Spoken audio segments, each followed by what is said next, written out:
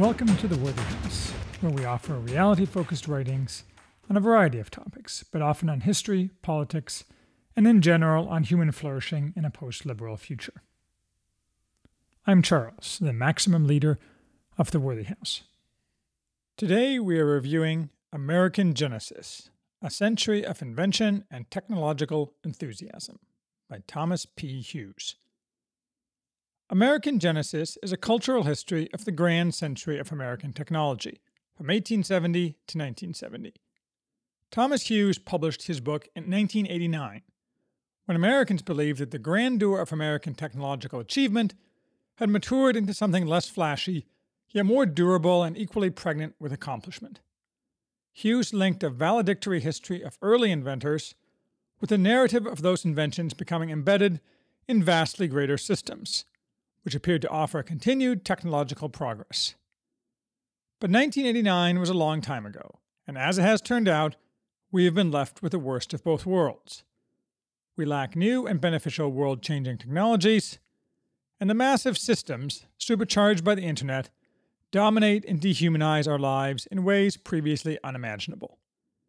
It may not be American terminus yet, but finding a new path is necessary to recapture the now cobwebbed spirit of enthusiastic achievement this book chronicles.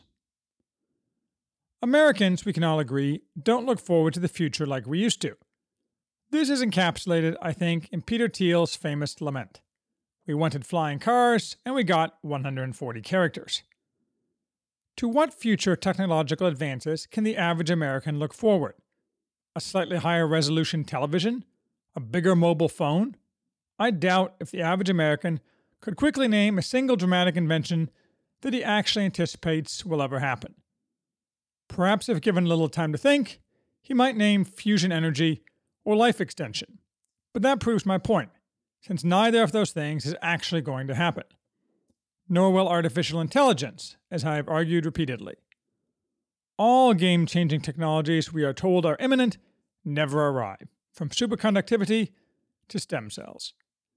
Not to mention that a great many common basic technologies, such as washing machines, automobiles, and dishwashers, have actually gotten worse due to insane government mandates that cripple their use. The future is here, and it's both stupid and stagnant. We don't like to say that out loud, but it's true. Reading this book is like reading any book about the vanished worlds of the past, just with more grim sense of loss, because it was not so long ago the future seemed so different. Hughes divides the century of American technological genesis into two periods. The first, from roughly 1870 to 1920, was the golden era of the independent inventors. The second, to 1970, was the age of industrial systems, in which inventors mostly became cogs in systems of unprecedented size and complexity. In the first half of his book, Hughes studies 12 independent inventors, though others make guest appearances, comparing and contrasting their accomplishments and approaches, while situating them all in their era. Most of these men are famous: Thomas Edison, Nikola Tesla, Alexander Graham Bell, the Wright brothers. A few are more obscure, but in Hughes's telling, at least as important, especially Elmer Sperry, whose focus on feedback control systems enabled the ultimate switch to individual inventors becoming less relevant than the systems created as a result of their efforts. The author does an excellent job of sketching the actual process of invention, which varied among industries and inventors, but had many core similarities.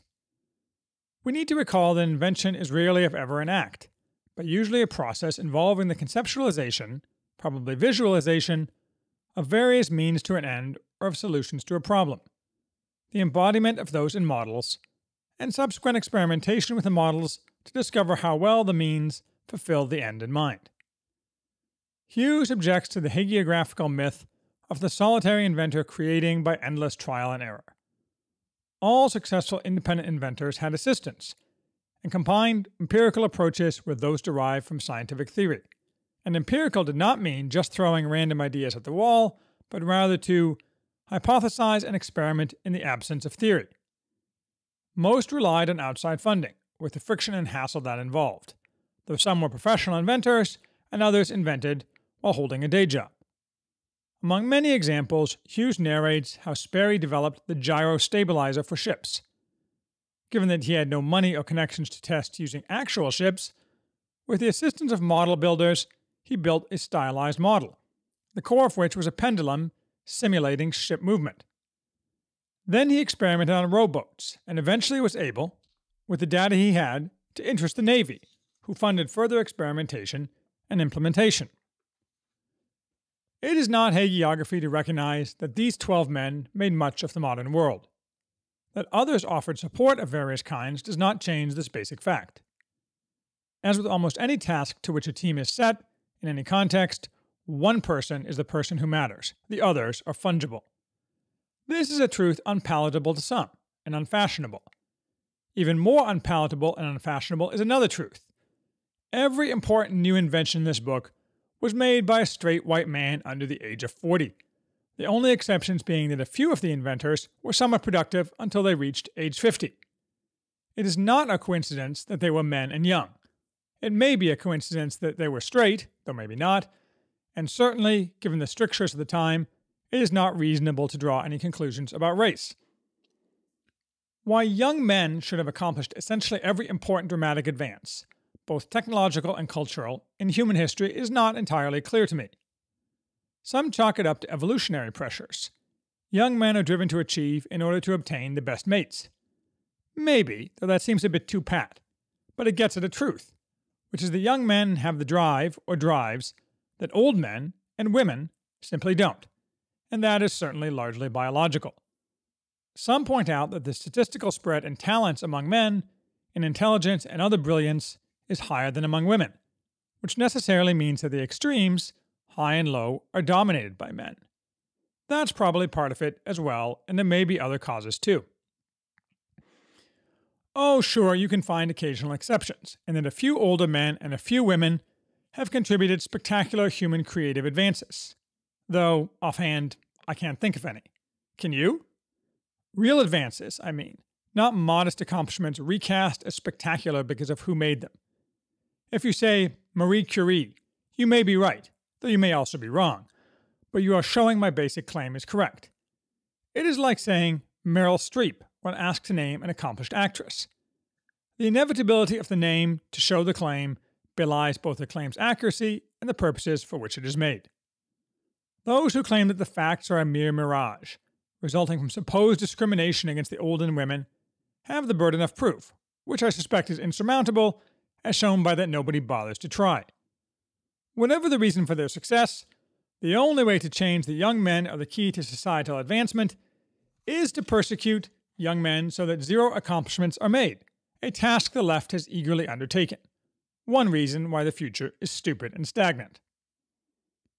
As to age specifically, Hughes makes clear, with Edison being the best example, but all his inventors showing the same traits to some degree, as radically successful inventors age, they no longer come up with brilliant ideas. Instead, they believe their own press, and either run down blind alleys in a vain attempt to duplicate their youthful achievements, or turn the focus to larger applications of their inventions, what in Hughes' terms is system building. They exhibit closed-mindedness combined with overconfidence, not a winning combination. This is merely one empirical example of why laws forbidding discrimination against the old are stupid, because nearly all discrimination against the old is wholly rational, and laws forbidding such rational discrimination are pure rent-seeking by old people trying to take for themselves the fruits of the productivity of the young. Anyway, from his long discussion of individual inventors, though he returns to them again and again, Hughes turns to thoughts on how inventions led to systems. Hughes' thesis is that large systems, energy, production, communication, and transportation, compose the essence of modern technology. Radical inventions result in the creation of new systems, he says. While modest, if still significant, inventions improve existing systems. The incentives that mold behavior vary depending on the position of each person with respect to systems. An existing system, for example, is unlikely to fund an inventor promising radical inventions.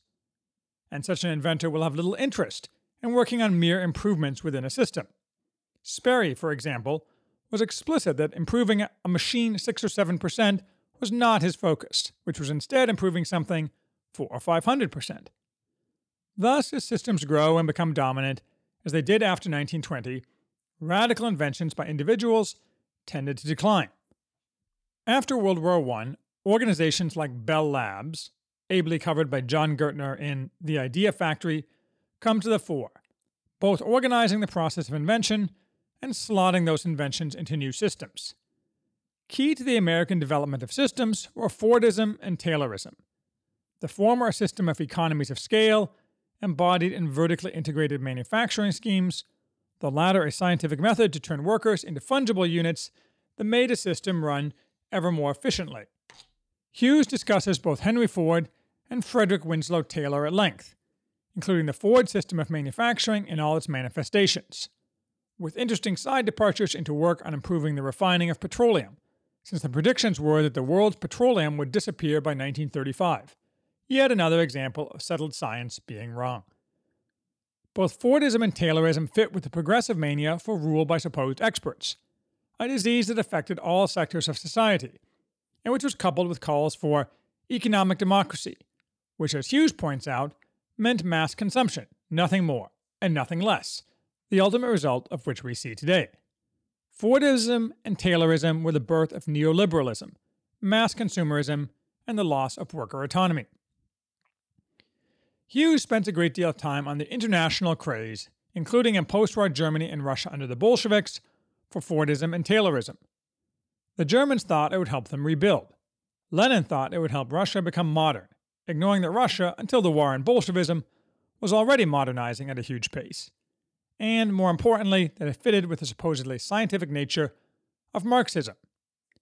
Hughes covers Magnitogorsk, for example, at some length, although he here and elsewhere is somewhat credulous about claimed Soviet accomplishments, not surprising since he wrote before the fall of the Soviet Union.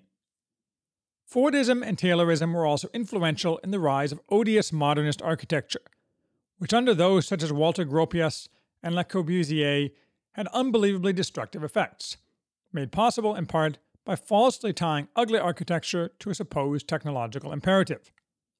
This is a topic Hughes discusses in interesting detail, although it feels like a departure from the rest of the book. As it happens, by coincidence, I also just finished James Stephen Curl's new book, Making Dystopia, which is on exactly this topic, so I will shortly have much more to say on modernist architecture, none of it positive. It is interesting that this book was written at the height of American fears of Japanese dominance, and there are several references to that fear. China, by contrast, appears only twice. Once in a reference to the United States Navy receiving international scorn for not developing its own innovations, but rather following a Chinese plan of copying from Britain, France, and Germany. That shows that some things have not changed. Others have. The second reference is that an American engineer visiting China about 1925 thought the principal differences between the two countries were that in the United States everything and everyone was in motion.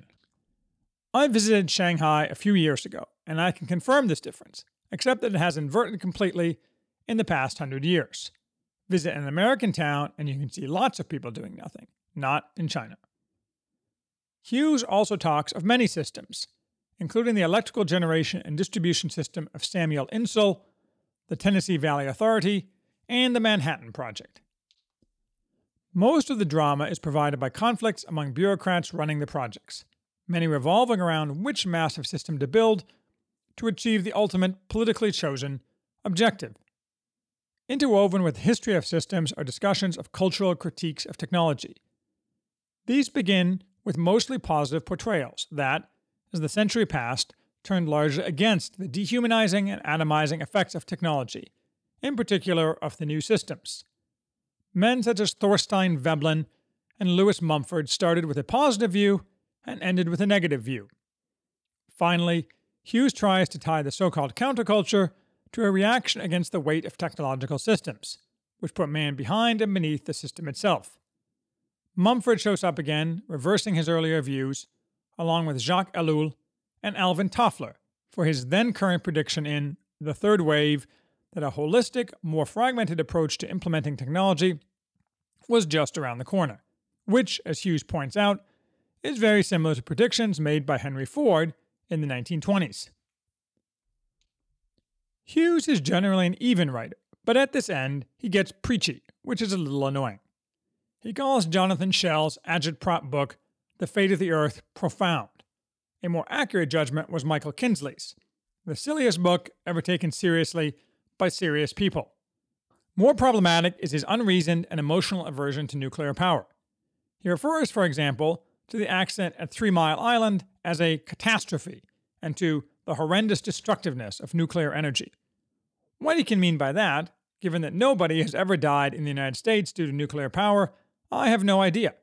But I do know, although this is something Hughes does not address, given the era of his book, that anyone who demands instant action against climate change and does not simultaneously demand massive immediate investment in nuclear power is not a serious person, or, more likely, is the combination of liar and grifter that most global warming alarmists are. But Hughes' attacks on nuclear power are not random. They are part of his attempts to call for a path forward that is no longer dominated by the systems. He suggests that more nuclear incidents could lead to a permanent erosion in large, centralized, hierarchically controlled systems, something he desires. From the vantage point of 1989, systems were not disappearing, though they were changing. Hughes notes the rise of Silicon Valley, then a small fraction of what it is now, and concludes, the most likely cause of a displacement of large, centrally controlled systems would seem to be a confluence of contingency, catastrophe, and conversion that would break the technological momentum and socially construct a new style of technology that would not be coupled with mass production of private consumer and of military goods. From this would flow systems designed for smaller scale delivery of goods and a postmodern era. Well, we've socially constructed a new style of technology in the form of modern social media and the internet, but it sure hasn't decoupled us from mass consumerism or from domination by systems. I'm not sure what Hughes means by contingency, but conversion isn't happening, so my money is on catastrophe if we're going to get to the human-centered postmodern era, although I think one can combine technology and human-centeredness with the right type of state and society. No points for guessing if we have it now. What a forward progress in technology itself. I am, of course, a big fan of space exploration and exploitation, which in many ways is merely a subset of general significant technological advancement, without which the conquest of space is impossible. There are many that believe that innovation has ground to a halt, or, more accurately, that other than incremental innovation has ground to a halt. As Robert Gordon noted a few years back in The Rise and Fall of American Growth, and others have also pointed out, there is a great deal of evidence that major advancements have slowed down considerably, as measured by patents and other objective measures. I submit it is worse than it appears, since such objective measures tend to not capture that truly new inventions have almost totally disappeared. If technology has slowed, why? Hughes never addresses why America's century of technological grandeur ended, or why he selected 1970 as the terminus instead of, say, 1980. Everyone seems to agree, though, that 1970 was the time that America turned off the path. Maybe it simply is that, as the traveling Wilburys sang, there ain't no more opportunity here, everything's been done. But probably not. Two major changes to society took place around 1970. First, the social destruction wrought by the New Left had, by that time, infected the ruling classes, replacing the old ethic of achievement with a focus on individual and group liberation from supposed oppression and demands for unearned handouts. It is not a coincidence that the Age Discrimination in Employment Act, that supreme act of stupidity, was passed in 1967. Second, massive federal and state government regulation of all aspects of society came into existence. Productivity increases, a number that can be measured, declined rapidly and have never recovered. And everyone seems to agree that real technological breakthroughs largely ceased. True, computer power increased, but without increasing productivity or innovation, rather increasing consumerism and amusement. Beyond dragging America through molasses, those same forces of destruction had deeper, though harder to measure, effects in that over time they altered the incentives for those critical few individuals who have the talent to drive American technology, and thereby reallocated talent to unproductive endeavors. In the century of American Genesis, honor and prestige accrued to those young men who made sacrifices and drove themselves to achieve. After 1970, that was no longer true. Honor and prestige accrues not much at all, and when it does, it accrues to wealth derived either from satisfying consumer desires or from being a transaction cost, such as a finance drone, a management consultant, or a lawyer helping clients navigate regulations. This is no way to align the incentives of society and the talented. All this implies that getting back on the path to true advancement requires, as a first step, upsetting the apple cart in ways that are wholly incompatible with the attitude of most Americans today. Even more than a political system reboot, though, recreating the enthusiasm of the century ending in 1970 seems like something that cannot be done by plan, but must arise organically, probably, as Hughes suggests, after catastrophe. Short of that, we are unlikely to see true technological progress restart. One step back so we can take 2 steps or more forward.